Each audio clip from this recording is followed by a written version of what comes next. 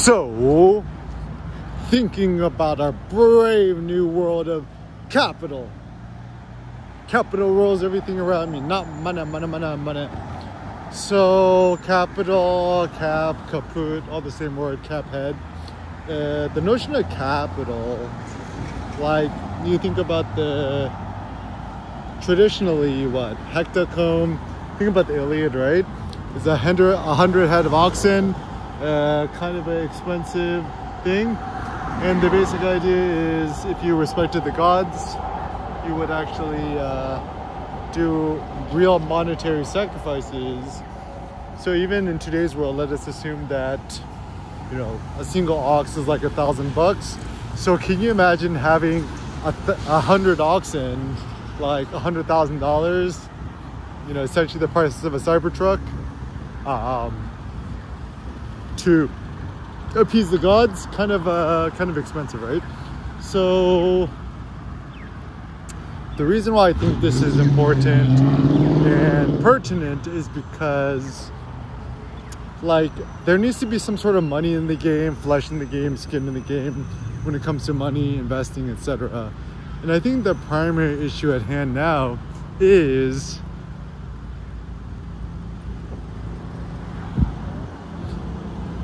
like money is actually, yeah, search me, Eric Kim, ERICKIM on YouTube's. What do you do? I talk about like money, working out, finance, Bitcoin, stuff like that. Okay. I talk about how to be happy too. Eric Kim, ERIC, last name Kim like Kim Kardashian, because I want the booty. See you later. Thank you. Yes, so what are you talking about? Oh, so the problem with fiat currency is that it's backed by nothing, just the faith of the US government. And philosophically and ethically, the only reason why the US dollar has supremacy is because of our military. So everyone's like, okay, don't listen to any of these like people who have TikTok, right? They're like, oh, you know, Rothschild's evil Jewish banking corporation, blah blah. I'm like, no, you guys are fools. I mean, the best way to think about it is essentially Israel, right? Which was, you know, created by the help of the U.S. government. It would not be able to exist without the U.S. government, right? Even Seoul, South Korea in general, essentially like military outpost, neo-colony of America.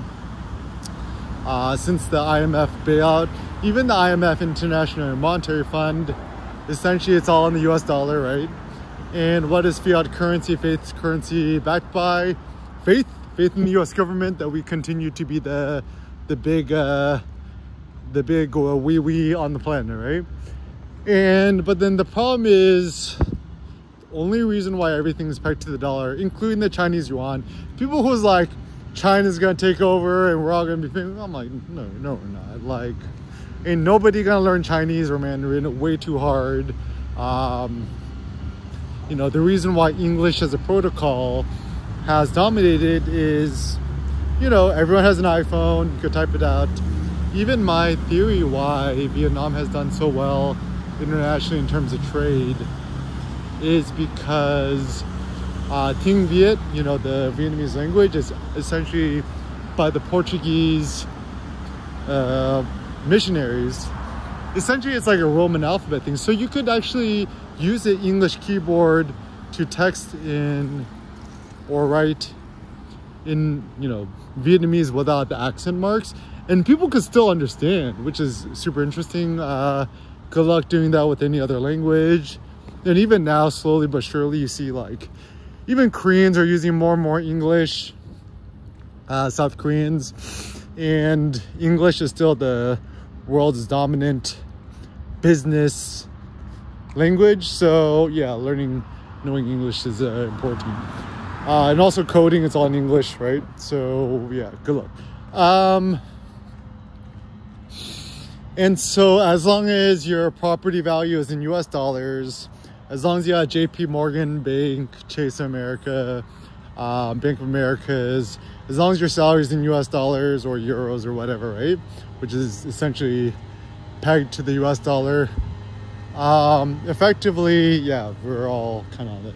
So, I mean, in some funny ways, the ethical standard is actually to buy Bitcoin because it's censorship proof, it's tamper proof, it's not backed by a government, it's just backed by computing power and cryptography and maths, right?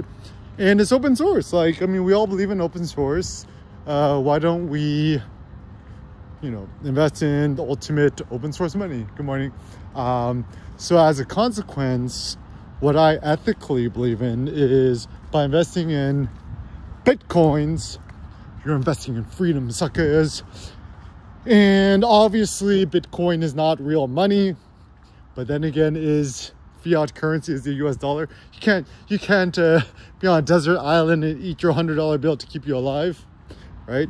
So yeah, I mean, obviously nothing is real. I mean, the Kanye is like, money ain't real, time ain't real, right? So nothing is really real. Like even a gold bar, can you eat your gold bar? Can you King Midas yourself? No.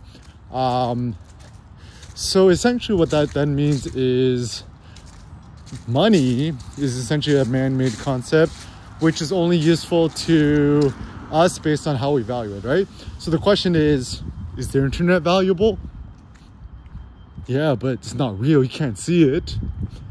The cloud computers, Salesforce, stuff on the cloud, of course it is, right? Like it has value, right? And so I think the hard thing with Bitcoins and technology, internet, etc., right, is it's not really tangible. Like you cannot touch the internet, you cannot touch Google, you cannot touch YouTube, right? We know it exists, right? So Bitcoin's the same way, right? We're taking analog power from, you know, the real world. We're creating the Bitcoins. It lives in cyberspace forever. Now it's hard to imagine 21 billion Bitcoins in cyberspace because, you know, we can't see it, right? We can see a bar of gold, we can see a stack of $100 bills, right? But once again, like, I think the hard thing is trying to think creatively and trying to think about, you know, digital cyber things, right? So even like photography, digital photography, good morning. You know, your iCloud library, your iPhone, right? It's all in the digital realm, right? But, you know, it's like, is digital valuable? Yes, obviously, right? Like all your passwords on the iCloud chain or what it is now, right? So yeah, just to think to yourself, just because it's digital cyber doesn't mean it's not valuable. Bitcoin might be the most valuable thing in the human universe.